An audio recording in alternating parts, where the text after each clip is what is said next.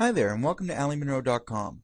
Today we're here with another free tutorial series on how to simulate a jellyfish in 3D Studio Max. This series will explore how to use 3D Studio Max's powerful particle flow system to make a tentacle simulation. We will begin this tutorial by creating a simplistic model of our jellyfish.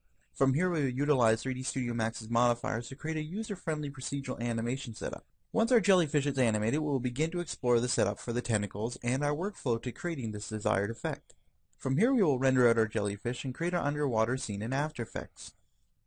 Once our scene is created, we will then import our animation and make any final touch-ups in After Effects to finish out the simulation.